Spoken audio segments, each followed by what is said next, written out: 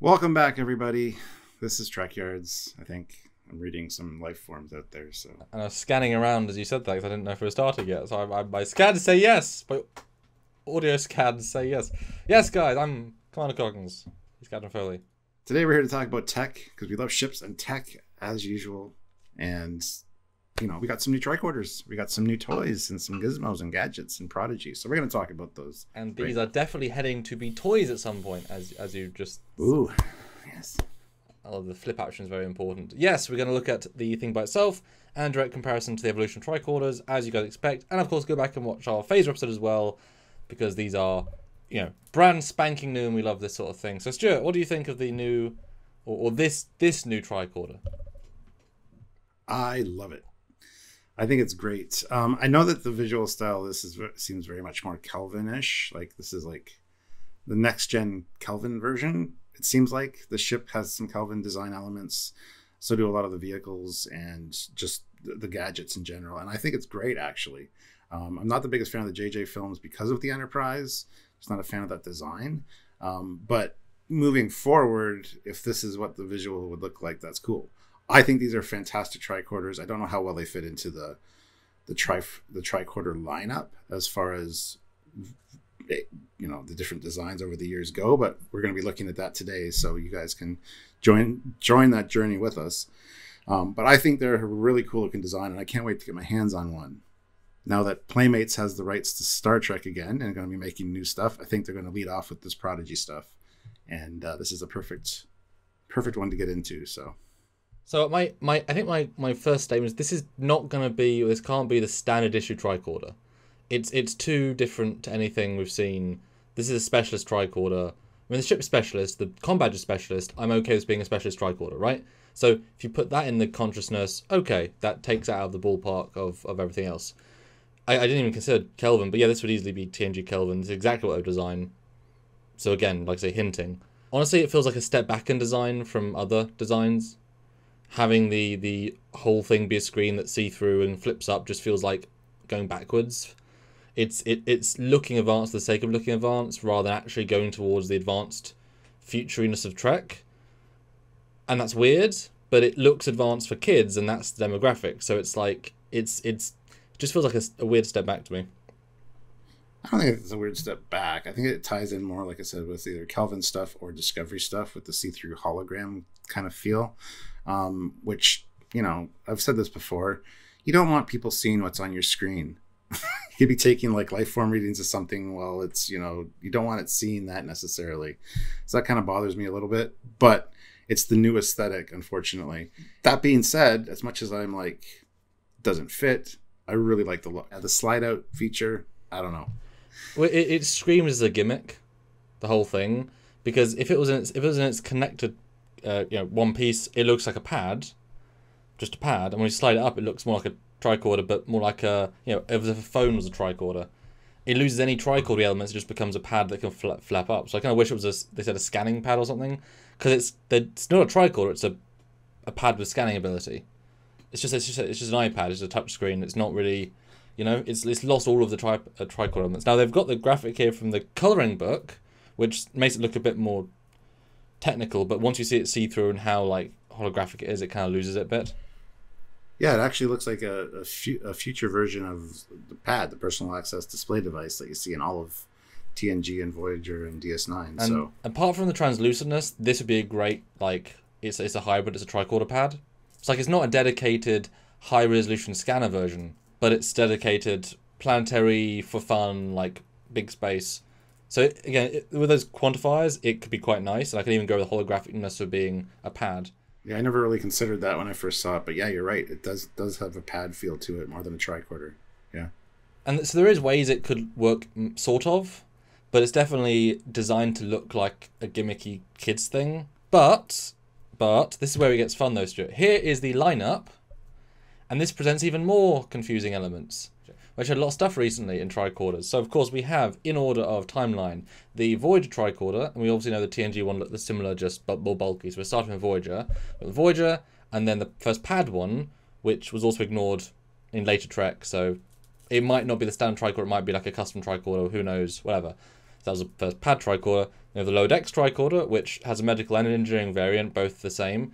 This one comes in a couple of years later. And then we have the Picard Tricorder, which was in the last episode of Picard, but barely seen, but they did release this picture. So that is how a medical Tricorder looked in Picard for 2399. And the alternate Tricorder that Janeway used in Endgame, which, you know, is an alternate universe, but it's still where tech was going, and then Relativity. So if you look at this lineup, clearly the odd one out is Prodigy by an absolute mile, because we know Tricorders, they stay to a T, and even Picard tries to make kind of more of a Kelvin, like the USS Kelvin looking Tricorder, but it's clearly giving something, and it's not holographic, it's not whatever, it's actually quite faithful. It's just a slide down, I guess. So what do you think they see in the lineup? Actually, one of the things that I thought of when I first saw it was it felt very similar to the Tricorders we see in Enterprise that do have the slide up thing, the exact same kind of feature. But it's far removed. That's retro, yeah. Yeah, it's far removed from that timeline wise, but that's the feel that I got, and I'm surprised you actually didn't have it on the list here. Well, it wouldn't factor into the evolution because it's so far back. Yeah. But that's exactly. I didn't even consider it because that's. But just for comparison's sake, I mean, you can see the similarities between the ideas. Well, and in fact, once you compare that gives massive vibes to the Picard one. They both have a very similar design, actually. Well, that's super interesting. Yeah. And interestingly enough, the Picard one is a medical tricorder and not necessarily Starfleet, I don't think. It could just be like a civilian medical one. Well, I mean, it's got civilian LCARs, it's got a Federation LCARs, it's got the thingy. I mean, I don't know why I would think it was not Starfleet. Well, I'm just saying medical tricorders are generally a little bit different anyway, just because they have the scanner built in and stuff.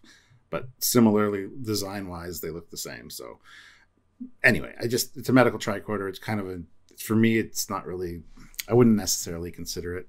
Yeah, I mean, with the lineup here, it doesn't fit. Like I said, this whole series feels more Discovery verse or Kelvin timeline, which I don't have a problem with. A lot of people will say that I hate the Kelvin films, and I'm not the biggest fan of them, but honestly, in this time period, this show is really blowing me away with all the visuals and everything. I'm very happy. It can fit in Prime, and yet it doesn't need to, you know? Well, it's like with the Discovery stuff, if it's not Prime, it's really cool.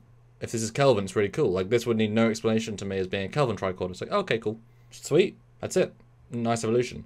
But that's not what they're telling us, at least not yet. I was going to say, it doesn't even have the standard kind of tricorder vibes with the big E and the big I buttons, which are on a lot of them, you know. It's missing some of the things that make a tricorder. And when we know a 29th century tricorder looks like a tricorder, like, that's the canon, so tricorders don't change very much, you know. They well, that's one version of the future. It could be, you know. Well, I mean, they're intemporal. They're time cops. They've got to stay in existence, otherwise. Okay, it can't be a standard tricorder. It doesn't look or sound like a tricorder. Well, it does sound like a tricorder. Good for them for using the exact same sound effect. Sound effects as we see in Discovery are easy. You can just add them on late and say, hey, it's tricorder. But I'm thinking it's a specialist tricorder for a specialist ship. I mean, not a single tricorder has a delta on it, and it's got one right there. I mean, it doesn't need to. It shouldn't. Everything new has deltas on it. It's just the thing. But yeah, like I say, it's got to be an alternate. It's got to be a specialist tricorder, pad tricorder, whatever.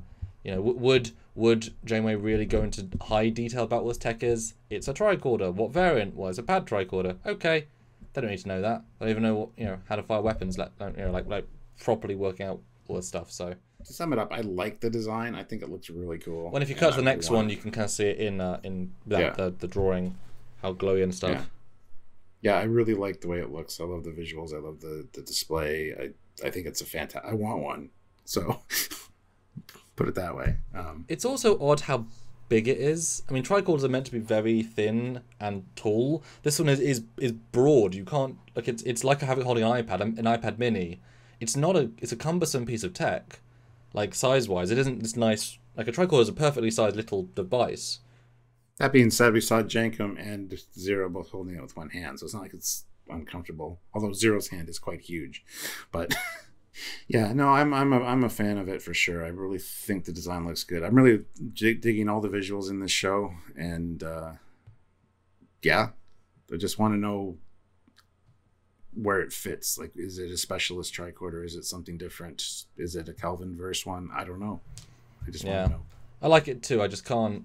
I gotta wait to find out what it is before I can fully make my mind up, because knowing where it fits changes all the contexts. You know, it doesn't work as a tricorder in this era, but once you have the prefaces of other things, you know, especially as Might and Man reconfirmed the tricorder, like, right, and since the Prodigy isn't brand new, this thing is going to be 2 to 3 years old anyways. This is this exact same time as Prodigy. Assuming it's not from the future or something. No, exactly. Or an alternate universe, yeah. No, hey, beautiful. That stuff was yet to come, but it would be literally within a year of Lower Decks. And Lower Decks, sure, they're using, you know, lower end stuff, but it's not as if they're going to get bad phases tricorders. But I mean, we have talked that might literally just be the tricorder from Voyager. They're just still using it, you know. I mean, it's the base. It's the same design almost, give or take. But yeah, interesting. And I'm very glad they introduced one. Very glad for the sound effect. The flip up is cool. Reminds me of one of those. There was a Star Wars game that you flip things. There was a little pad thing and it flip, and it reminds me of lots of other things. Yeah, so guys, let us know in the comment section what you thought of the design. Do you like it? Do you want to see more of it? Does it not fit in the timeline for you? Let us know what your thoughts on it are. And by all means, if you want to take part in conversations like that, join us for the lives. So make sure you're subscribed, make sure you're notified so you know when to join those. And we'd love to have you join us and talk about it in person. And you know, we might even do a live on all the tech stuff from this episode, because this was a tech aplenty. And we absolutely love that sort of stuff. We sort of live for that stuff, don't we, really? So the channel was founded on. Yeah, and no one else does this level of comparisons. So, you know, if you think that's worth a $5, then, you know, join us on Patreon, PayPal, join the channel, super chats, all help, because without that support, direct support, we can't keep going. So any amount. But, you know, on those tech lives, come in, say hey, super chat 5 and say what you think, have that direct voice heard. And if you've got this beautiful, amazing, like, oh, what if it, like you said, like the Enterprise tricorder, like, can reinvent the conversation instantly. So thanks in advance, and we'll see you next time. That's right. So until then, as far as I can tell, he's Commander Calkins. I don't have a tricorder currently to scan him, so. Well, mine's a Discovery era one, but I haven't got a combat. Damn, I'm gonna go. The one day I've got a combat badge of reach. Damn it. Yes, go on, Have a great rest of the day, guys. Bye, guys. Bye, guys.